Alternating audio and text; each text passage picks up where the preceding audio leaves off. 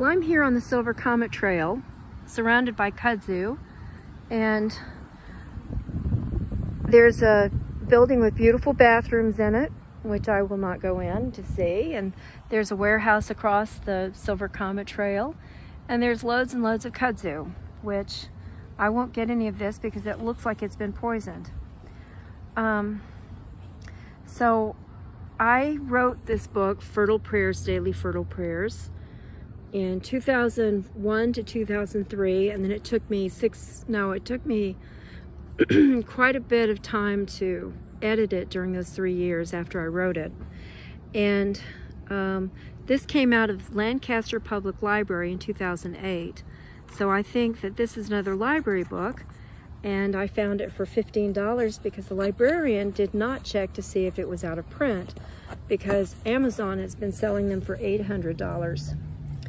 So this was published by me in 2003, and all rights are reserved. No part of this book may be reproduced, stored in a retrieval system, or transmitted by any means, electronic, mechanical, photocopying, recording, or otherwise, without written permission from the author. Well, I'm the author, so I can do this. I've started the prayer book with 3 floating holidays. Every day is Mother's Day, Father's Day, and Easter for someone. Mother's Day, this is the hardest day for a woman who has lost a baby. I'm one of the women who have lost a baby.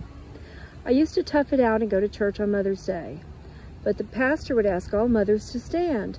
The first time I stood up proudly for the child I had lost. When I sat down, the feelings of loss flooded me. I had to leave because I started sobbing. I was not alone, because a friend lost her mother recently and her tears poured. There are women who would not go to church on Mother's Day because the celebration was so bittersweet. Some because they lost their mother, some because they lost a child, and some because they couldn't get pregnant are affected. I guess there are some women who have lost everything. I didn't mention miscarriage in this right here, but miscarriage is in the book. God has the whole world in his hands. We can go to church on Mother's Day. We can face the pain of our loss. We can also stay at home and be kind to ourselves. We can choose to be happy on Mother's Day. We can choose to remember our riches on Mother's Day. Our children will be with us one day. Every day can feel a little like Mother's Day. It can be good. So this is just a preface. There's no prayer there.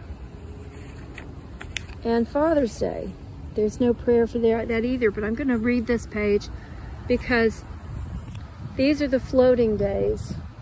These are the times when you don't know what day Father's Day will be, because sometimes it's you know, in the middle of the month, and sometimes it's on a weekend. And so anyway, Father's Day. This is the hardest day for a man who has lost a child.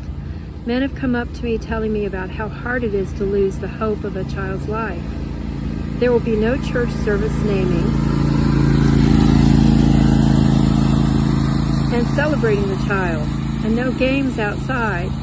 It is tough being the only man on the street with no one to teach basketball and no one to teach pitching or building, golf, etc. It is hard to see what the fuss is about sometimes, about having children.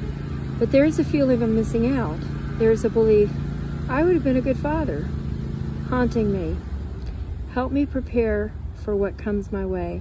I hope it is a challenge of parenting. Every day seems like Father's Day in some ways. It can be good.